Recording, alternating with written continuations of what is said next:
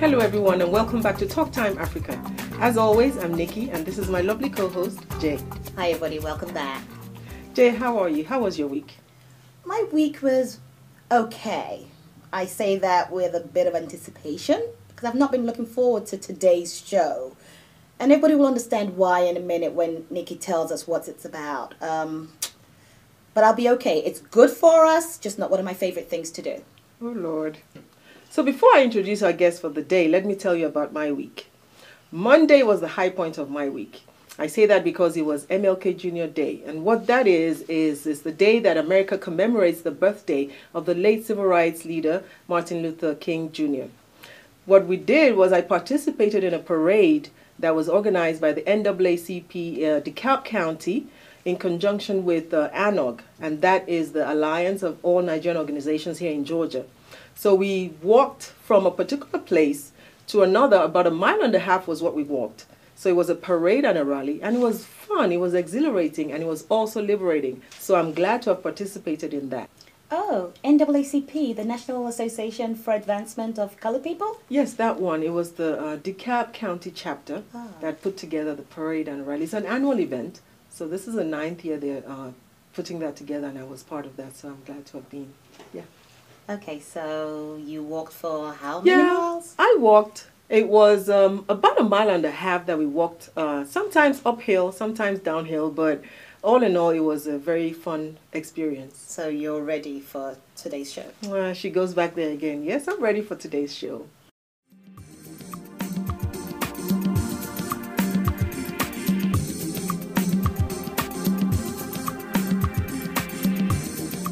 Welcome back, everyone. We now welcome our special guest, Andy, the Ironman. Come on, Andy. Hello. Hey, welcome. How are you? Good. Hi, Andy. I love this show. Oh, thank you. How are you? Very well. Thank you for coming on. What are you doing? Get your hands off the man. Ironman. Yes, ma'am. So, Ironman. Yes, ma'am. Where did that name come from? Ironman. Mm-hmm.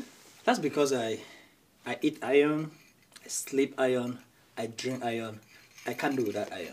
When you say iron, what do you mean? I mean pumping iron. Oh. Okay. Eat iron. Mm-hmm. Sleep iron, drink iron. Can't do without iron. I'm telling you, this is all iron. I can't wait to see all that iron. You gotta stay iron strong though. Okay. Mm-hmm. Okay. Stay iron strong. That's different. Yeah. Okay, so Stay we're sitting iron with strong. a real Iron Man. Okay. Where are you from originally? I'm from Nigeria. What part of Nigeria? Akwa Ibom State Akwa Ibom of State. Nigeria, the land of promise. Oh. Nice. You know, coming from Nigeria, it's unique that you're doing this because I think it's very rare for us to find an African man that has built himself up the way Iron Man has. I haven't, it's not that. Haven't seen that. I haven't seen it. That's true. And you know, one of the awards that he's actually been given, if I can say that, is one for the best pose. I just wanted to say that because he was trying to strike a pose just now. One for best pose and best physique. So I guess somewhere in between the show we'll be seeing those poses. And the physique. And the physique. Okay. Okay. So when did all this start for you, Andy? Right when I was small, I always want to be a strong man. As a matter of fact, Arnold Schwarzenegger is my real mentor. Okay. Back in the days when I watched this movie called The Commando, you saw in the movie he was jacking up some, heavy trees and everything. I look at the muscle and the physique, I was like, oh, I want to be like that. Oh, wow. I want to be like Arnold Schwarzenegger. Interesting. So that's where I pick up the interest of being a bodybuilder. And ever since then, I've been, competing on bodybuilding and competing. Even though my mom did not support me at first. She didn't like that. Oh, she was be my behind every now and then. Oh, I don't have money for hospital. What do you think you're doing? But now, I think she doesn't have any choice. That's good. She's happy. So she's happy with you now. Yeah. That's good. Because the money's coming. Oh, wow. I like the sound of that. So going back to where we come from, a lot of our parents, they want you to be a doctor. They want you to be a lawyer. Exactly. So telling them I want to be a bodybuilder, it's a hard pill to swallow. Slap on the face. It is. It is. So did you go to school for this? Yes. Actually, after high school, I go on College of Education, do study physical education. Okay. Yes, first degree. Then when I moved back here, I went to Academy of Sport Medicine and become a full, you know. And you're a nutrition expert also? Yes, ma'am. Okay, good. Yeah, because we can't do without nutrition. Oh, you know, yeah. yes. So how do we work that nutrition into our African food? That's always been a question of mine, because there's so much fufu, and there's, you know, you got our soups, and we use all the palm oil, you know, so what can you tell us about the nutrition? When it comes to African food, you know, in Africa, we have a good food. We have good food. I mean, we don't have processed food like we do have in America here.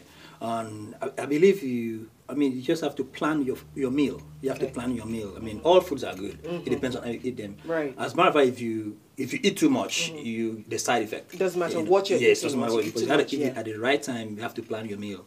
Like, for example, I mean, if you like plantain, some people call it dodo. Yeah. So, I mean, you don't want to eat plantain morning, afternoon, and night because there's too much of oil. Right. You know, when you deep fry it. Right.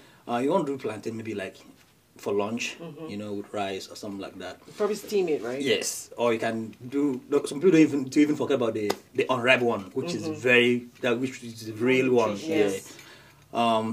Dodo is good. I mean, but not all the time. You don't want to eat dodo all the time because it's as well as eating fries. You know, fries is really bad for you. So dodo is bad, but every now and then you can just do your dodo. Okay. You know. Since we're on the topic of food and nutrition, like you said, we cannot talk about food and nutrition without going back to our own unique food.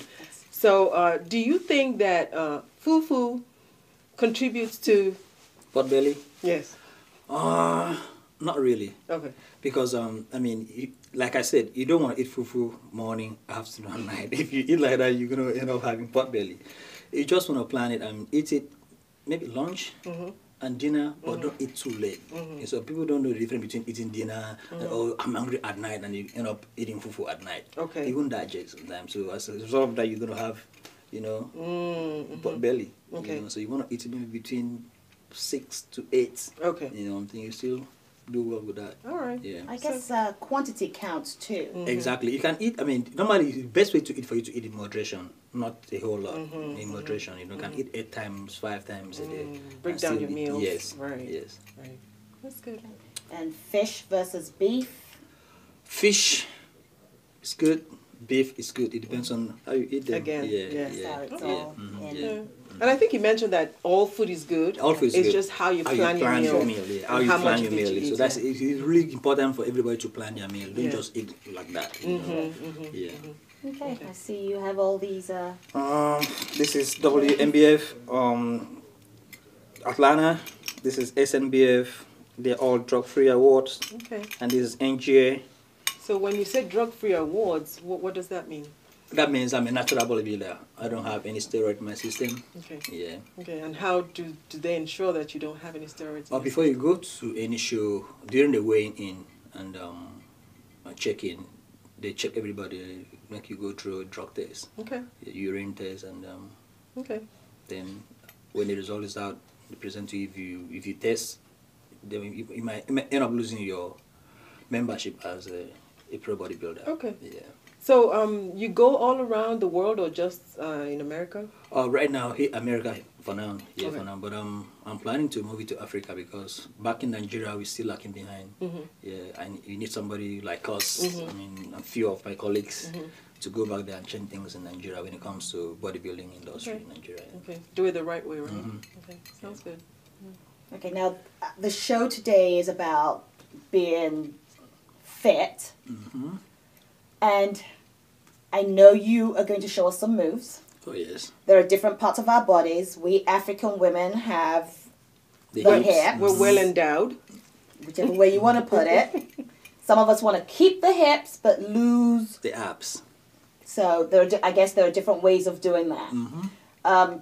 You're a personal trainer, so Exactly. we know that you have a clientele of people, Trainees. Do you have a studio? Right now I'm working. As a matter of fact, I'm working on my studio right now. Probably before the end of this year, it should be erected. Okay. Yeah. So would you have, like, people come to your studio? Would you be a personal trainer at the studio, or do you go to people's houses at the moment? Right now, I do gyms, I do people's houses, I do apartment complexes and stuff like that. Okay. Yeah, for now. All right. Yeah. Anybody was interested in getting in touch with you? How could they get in touch with you? If people want to come, so some people want to come to me because in my apartment, I mean, I work with my apartment complex, and I put some of my equipments in the apartment complex gym, and they allow me. Then people come to my apartment complex gym. Okay. Yeah, for me to get them trained. Uh-huh. Yeah. And you have a website, right? Yes, it's www.ironmanphysique.com. Okay. Yeah. Ironmanphysique.com. Yeah. Okay. So everyone go on www.ironmanphysique.com to keep up with Andy's work, and if you need to get in touch with him. So when we come back, we're going to be talking some more to Andy about bodybuilding, the competitions, and some of the trophies that he has won over time.